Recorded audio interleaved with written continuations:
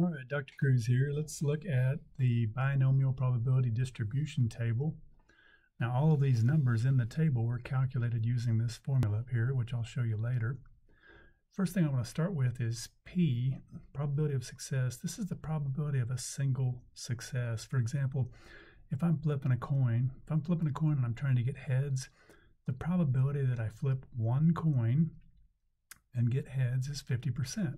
So to look up the probability of a 50% coin flip, I would stay in this column right here.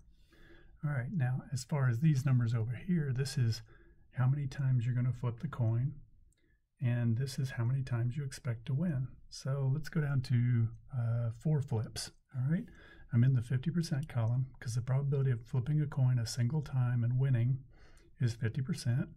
I'm going to go down to my group of 4 because I'm going to flip it 4 times. And these are all the probabilities, all the possible outcomes that could happen. This is my sample space. These guys add up to 100%. They add up to 1 because I've taken into account every possible thing that could happen. I could win 0 out of 4 flips. I could win 1 out of 4 flips, 2 out of 4 flips, 3 out of 4 flips, or I could win all 4 out of 4 flips. So just to go through these a little bit, it looks like I have a 0.062, let's call that a 6% chance of winning none of the 4 flips. And 0.375, that's about 38%. I have about a 38% probability of winning 2 of the 4 flips. What about winning all 4 flips? That's back to 0.062, so I have about a 6% chance of winning 4 out of 4 flips. All right, so the numbers in this column, that's the number of games you're going to play, or the number of times you're going to flip the coin. And the R column is how many times you hope to win. I hope to win 0 out of 4, 2 out of 4, 4 out of 4. The number at the top tells us which column to look at, and that's the probability of winning if you just play a single game, if you just flip one coin or just play one hand of blackjack or whatever. Now, let me explain. We just talked about P up here, the probability of winning if you play a single time. Now, Q is the complement of that, the probability of losing, if you want to think of it that way. Let's say I'm playing a game or a game of blackjack or whatever. Let's say my chances of winning, if I play a single hand of blackjack, are 40%. All right, just whatever casino I'm at, I'm sitting down to the blackjack table and I just play one hand. Well, if I just play one hand, I have a 40% chance of winning a single hand. That's P, the probability of winning a single hand, versus Q, which would be the probability of not winning. That would be the rest of the 100%. So if there's a 40% chance of winning, that means there's a 60% chance of not winning. So this would be 0.40, this would be 0.60. All right, so we know what the P stands for, we know what the N stands for, we know what the R stands for. The only thing I haven't discussed up here is the capital C, and this is a key on your calculator. It calculates the number of combinations. If I want to win 2 out of 3 hands of blackjack, I would put 3 combination 2 into my calculator, and it would tell me how many different combinations of 2 I could put out there if I had 3 to play with. All right, I like to think of it as a basketball team with 3 people on the bench, and I can put 2 people in at a time. How many different teams of 2 could I put in if I had 3 sitting on the bench to choose from? All right, so let's go back to that hand of blackjack. I'm playing at a casino, and my chance of winning a single hand could be, anything in this area. It just depends on the casino, depends on the rules. Let's say I'm playing at a casino where my chance of winning a single blackjack hand is 40%. So I'm in this column, and let's say I want to play 5 hands of blackjack. So the chance of winning a single hand is 40%, and I want to come down here to a group of 5, all right? So 40% down here to a group of 5. I'm talking about these probabilities right here, starting with 0.078.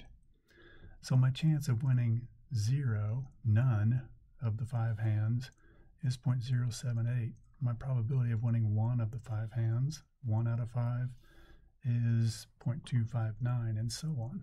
My probability of winning all 5 hands of blackjack out of 5 hands played is 0.010, so about a 1% chance of winning 5 out of 5 hands. Now, as far as the notation, this is what it would look like. The probability of winning 0 out of 5, 1 out of 5, 2 out of 5, 3 out of 5, 4 out of 5, or all 5 hands. And these are the probabilities I looked at. All right. So when I say the probability of winning 0 out of 5, remember 5, that's how many hands I'm going to play. That's N. And the top number there, how many hands I hope to win, that's the R. So 0, 1, 2, 3, 4, and 5 are the R. So the probability that R is 0. The probability I win 0 out of 5 hands is 0.078. The probability that R equals 1 means that's the probability that I'll win 1 out of 5 times, 2.259 from the table, and so on. The probability that I'll win 2 hands, the probability that the R is 2 2 out of 5 hands, it's 0.346, and so on. Notice that they add up to 1. If we're talking percents, they add up to 100%. Sometimes in the table they're off just a hair because each one of these numbers has been rounded a tiny bit. So when you round a bunch of numbers and then add them up, sometimes it's off just a hair. All right, using that table up above, let me work a couple of probabilities with you. Probability of 3 or 4 successes. Now, OR is your addition rule. So that's the probability of 3 plus the probability of 4 minus the probability that both 3 and 4 happen at the same time. Now, we're talking about wins, remember? Winning 3 out of 5 times, winning 4 out of 5 times. I can't do both. I'm either going to win 3 out of 5 times or I'm going to win 4 out of 5 times. So there's no chance of this happening. That one's going to be a 0. Probability of 3 from the table, probability of 4 from the table, add them up. And the probability of 3 or 4 successes is about, let's call that 31%. The probability of at least 1, all right? The probability that I play blackjack 5 times and I win at least once. Well, at least once means I could win 1 time, 2 times, 3 times, 4 times, or all 5 times. So the probability that R is the number of times I hope to win. The probability that R is equal to 1, see, it can be 1, that's okay, or bigger than 1, bigger than 1, bigger than 1, bigger 1, bigger than 1, all right? Probability that R is greater than or equal to 1, which means at least 1, is all of those probabilities added up in the table. A quicker way to do it is to realize that you were talking about all of the probabilities except the probability of 0. So we just added up all these probabilities right here, 0.259 all the way down. The only one I didn't include was the probability that I win no hands of blackjack. So a quicker way to do it is just start with 100% and subtract out this 7.8%. Speaking decimal, we just start with 1 and we subtract 0.078. It's kind of a quicker way of getting to the same place, but it doesn't matter which way you do it. If we say the probability of no more than 2, all right, no more than 2, that means you can have 2, you can have 1, you can have 0, but you can't have any more than 2. Add up those 3, I got a 0.683 chance, a 68% chance that I'll play 5 hands of blackjack and I'll win no more than 2. There's a 68% chance that'll happen. So I'm saying that R, these numbers here, the 0, 1, and 2, I'm saying that R can be 2, it can be equal to 2, right there, and it can be any number less than 2. That's 1 and that's 0. So the probability that R is less than or equal to 2 is 0.683. Let me look at a word problem here with you. It says 20% of adults buy clothing, wear it once, and return it. Like they wear it to a party, one time, and then take it back and get their money back. So let's say you're in a group of 7 friends, and then find the following probabilities. Well, first of all, we have to figure out what part of the table we're looking at. So I'm surveying a group of 7 friends, all right? And the probability that any one of those has done it, if I just pick one friend at random, the odds that they have done this thing are 20%. That's my probability of a single success. If I play the game one time, or I flip the coin one time, or I roll the dice one time, or I draw one raffle ticket, or I pick one friend, what's the odds of success? In this case, it's 20%. There's a 20% chance I'll grab a random friend and they have done this. So P, our probability of a single success, is 20%, 0.20. And I'm asking a group of 7 friends. That's going to be a group of 7. That's going to be N equals 7. Let's go find that in the table. Okay, probability of a single success, probability of picking a single friend, one friend, and that they have done this thing is 20%. So I'm in the 0.20 column. That's the 1, 2, 3, 4, fifth column over. So I'm in the fifth column here, and I want to go down to a group of 7. All right, so fifth column over, 1, 2, 3, 4, 5. I'm in this column right here, starting with the 0.210. So the probability that none of my friends have done it, 0 out of 7, is 0.210.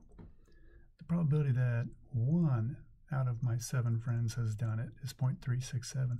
Probability that 2 out of my 7 friends have done it is 0.275, and so on. Notice how it kind of works its way to 0 here.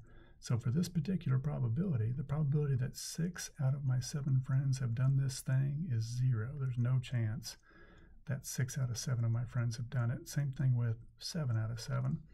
There's no chance that 7 out of 7, or that all of my friends have done it. There's no chance. All right, so here's my probabilities, all written down, the ones we just looked at. They add up to 1 nicely. What's the probability that no one has done it? That means the probability that R equals 0, that 0 out of 7 people have done it, 0.210 from the table. What's the probability at least one person has done it? Well, at least one means it could be 1, could be 2, could be 3, 4, 5, 6, or all 7. I'm going to add all of those numbers up for that probability. The probability of at least 1. The probability that R is greater than or equal to 1. It can be all these numbers greater than 1, and it can also be equal to 1. So the probability that R is greater than or equal to 1, I'm going to add all those up. Remember the shortcut. The shortcut for at least 1 is start with your 1, your 100%, and subtract out the only probability you weren't talking about, this 0.210. Okay, so the probability that none of your friends do it, the probability that R equals 0 is 0.210. The probability that at least 1 does it is all of your probabilities added up together, except the probability of 0, gives you 0.79. So there's a 79% chance that at least one of your friends has done it.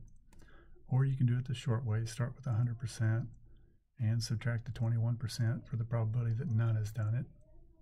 You end up at the same place. Okay. What are the probability of at least 2? All right. Oops, I'm sorry, I said the wrong thing. No more than 2. I can't read. The probability that no more than 2 have done it. All right, so no more than 2. So not 3, not 4, not 5, not 6, not 7. No more than 2. So it can be 2, it can be 1, it can be 0. I'm going to add these 3 up. And here's how we notate it. All right, probability that no more than 2 have done it. So R is equal to 2 or anything less than 2. So it can be 2, it can be 1, it can be 0. These are less than 2. This is equal to 2. But no more than 2. Not 3, not 4, not 5. All right, add those up. All right, and the last thing I want to show you is that sometimes they change the probability of a single success, the probability of winning a single time. So winning a single hand of blackjack, or a single coin flip, or a single raffle ticket, or you choose a one random single friend.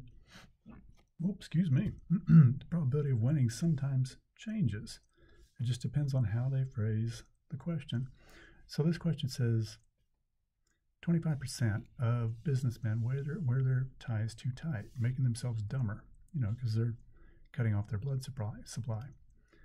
At a meeting of 20 businessmen, what are the following probabilities? Okay, let's figure out where we are in the table. So we're saying if you pick a random businessman, if you pick one businessman, what's the chance they're wearing their tie too tight? 25%. That's going to be my P. P is 0.25. If I'm measuring people that wear their tie too tight, if I randomly pick a person, what's the odds that they're wearing their tie too tight? 25%. If I just randomly pick one person, that's called the probability of a single success. So anything that asks about the probability of being too tight, that probability is going to be the 25% column. You're going to go to the 0.25 column and look up your probabilities. But if they switch it, if they say something like at least 18 are not too tight, well, this is a different game, all right? This is like I'm playing blackjack in the casino, and then I switch and I move to a different game, and now I'm playing roulette or whatever. This is a different game with a different probability of success. So think about this. If I just grab one of those 20 businessmen, just randomly, I pull a name out of a hat, what's the odds that their tie is not too tight? Well, that's 75%. 25% are too tight. That means 75% are not too tight. And this question asks about not too tight.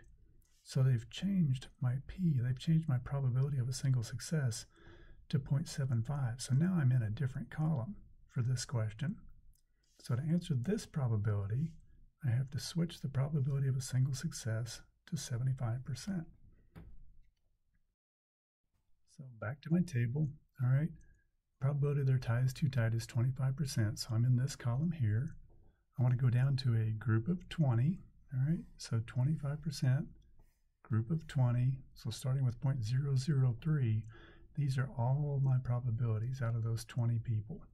All right, 2 out of 20, tie too tight. 6 out of 20, their tie is too tight. 10 out of 20, their tie is too tight. And I'm working out of this 25% success column.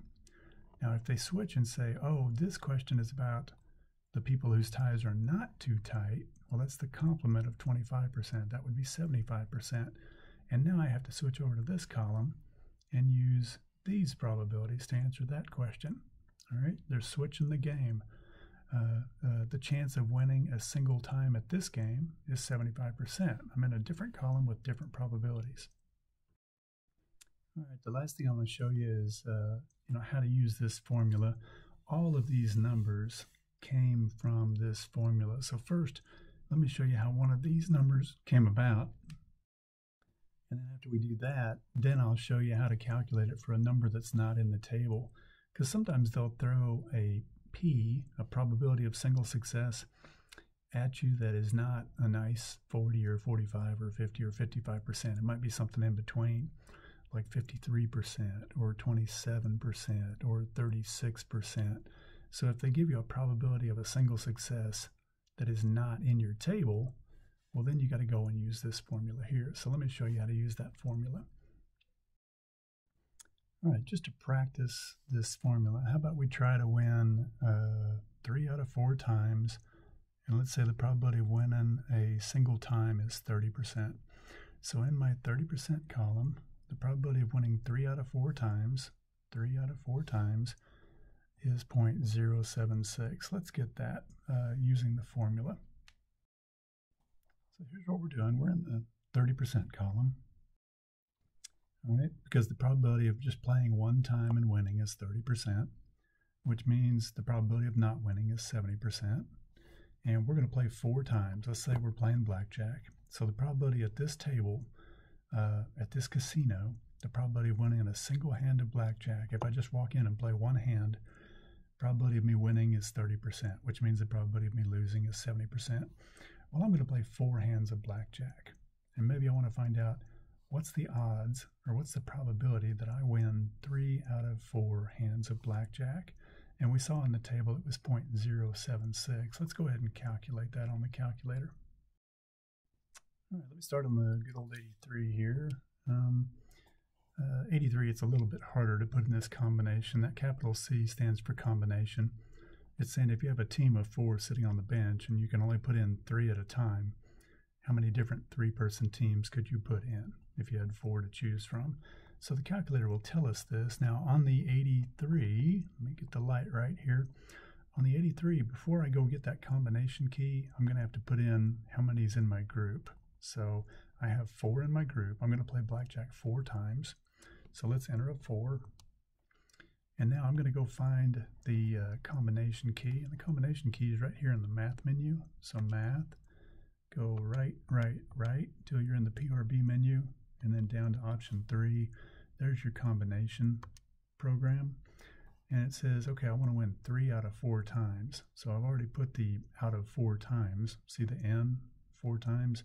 How many times do I want to win? I want to win 3 times. Now, just out of curiosity, how many combinations is that? That's 4 different teams of 3 I could put in. If I had 4 people sitting on the bench and I can put 3 people in on the court at one time, I can make 4 different teams. All right, so I just did that for grins. There's 4 combinations, but anyway, normally I wouldn't stop there. I would just keep going. So I got combinations. How many combinations? If I can pick through, if I can choose 3 from 4, I'm going to go ahead and times. And now I need the probability of a single success, 30%. And I want to raise it to the R. That's how many times I want to win. See the R there? That's 3. And then times probability I'll lose, 70%. And I want to raise it, and usually I just do the math in my head, to the n minus r. There's n, there's r, so n minus r is 1. And hit enter, and there it is, rounded, that's 0.076 right there. All right, so now that we know how to do that, let's try one that's a little messier. So I've worked a couple out here for you, and you guys can just play with these, on your own later. But given that the probability of winning a single time is 0.4174, so that's like 41.744%, that one is not in the table. It goes in the table, it goes from 40% to 45%, from 0.40 to 0.45. So this is not in the table, which means we're going to have to use the formula. Now to find Q, you just subtract this from 1, all right? So if there's a 42% chance of winning, that means there's a 58% chance of losing. Just subtract the chance of winning from 1, and you got the chance of losing. Now what if they ask you, if they say you're going to play 4 hands of blackjack, kind of like we just did, what's the probability of winning 3 out of 4 hands of blackjack? Okay, we're going to play 4 times. I hope to win 3 out of 4. That's my combination. Times the probability of success, 0.4174, raised to the R, that's how many times I want to win, all right, times the probability of losing, that's the rest of it, 1 minus this is 0.5826, raised to the n minus r, that's just 1. I would just put that in my calculator as this raised up to the first power. So there's about a 17% chance of me winning 3 out of 4 times if the odds of winning a single time is about 0.4174. What's the odds of me winning all 4 times? 4 out of 4 times. Well, now it's going to look like this. I want to win 4 out of 4 times, times the probability of success, raised to R, how many times I want to win, this 4 right here, times the probability of losing, raised to the n minus r. Well, n minus r is 0. So you can just raise that to the 0 if you want to. And you should get about a 3% chance, 0.03, that's 3%. There's about a 3% probability that you'll win 4 out of 4 hands of blackjack if the odds of winning a single hand of blackjack is about 42%.